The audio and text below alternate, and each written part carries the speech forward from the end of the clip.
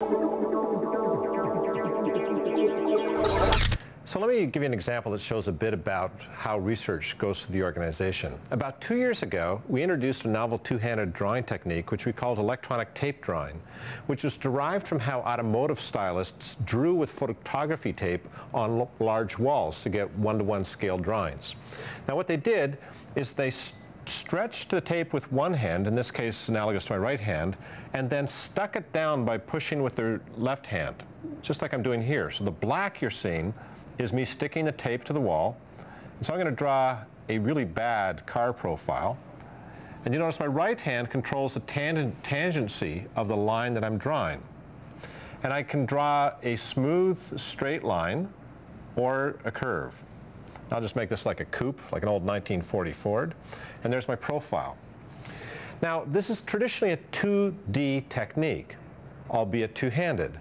Now what I want to show you is how one of our research students, Tove Grossman, has taken this technique and not only built it into a larger application, but a 3D application at that.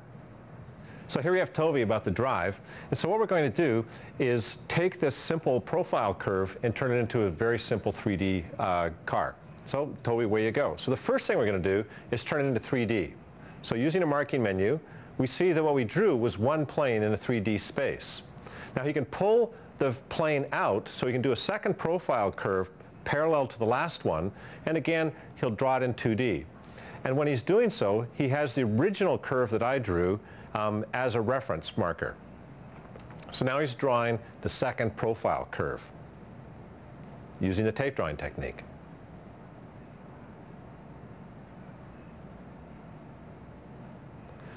Now when we're done, we can move back into the 3D view, see the two curves, rotate around in 3D space, see it really is 3D, and notice we can use reflection maps.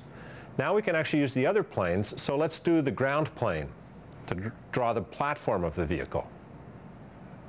And again, we select the plane, place the plane at where we want the profile to occur, and then once we've done that, we go into a two-dimensional view that lets us draw.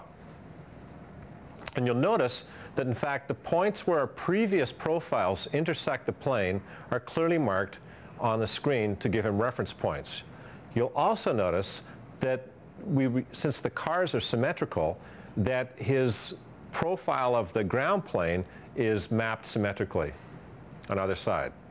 So again, we can see this version of this fairly streamlined vehicle in 3D. Now we've got two different planes, orthogonal planes, with geometry. And now we can actually do the front view so that we can add the third plane. And it's obvious how this extends up, so we can add profile after profile from different perspective to further refine the geometry of the vehicle. But again, as we move along here, you'll see that he's got the symmetry reflected, so he only has to draw one half on the symmetrical parts of the vehicle, and he's got markers on the plane that give him reference points as to where previously drawn profiles intersect this particular plane.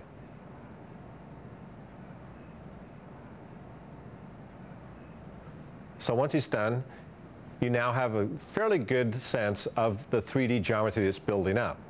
Now one thing we can do in this technique is we can add markers to give you specific views. So for example, if you're going to add an annotation or you want somebody to see the car from a particular perspective, you can just click on the handle and it brings you to that particular viewpoint.